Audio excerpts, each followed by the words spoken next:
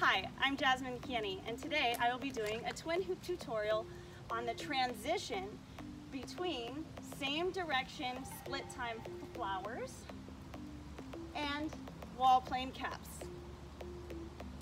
I will include in the link below a tutorial by Cassie McKenney for the flowers and my tutorial for wall plane caps.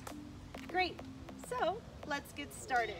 You're going to begin facing to the left. With your right hoop, you're going to start your flower going down first, out in front of you, up above you. When you get up above you, you're going to turn and face forward.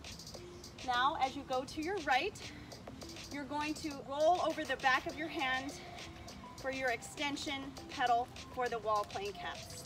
Once again, right hoop, down, forward, up, right, roll over the back of your hand, extension petal, extension petal.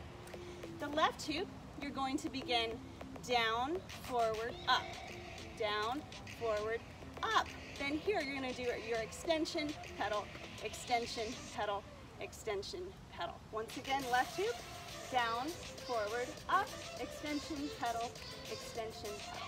Great, let's see the hoops together. Begin in split time first. Get your 4 petal flowers going.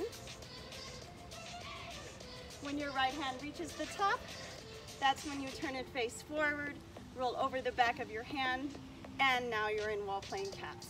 Let's see that in slow motion.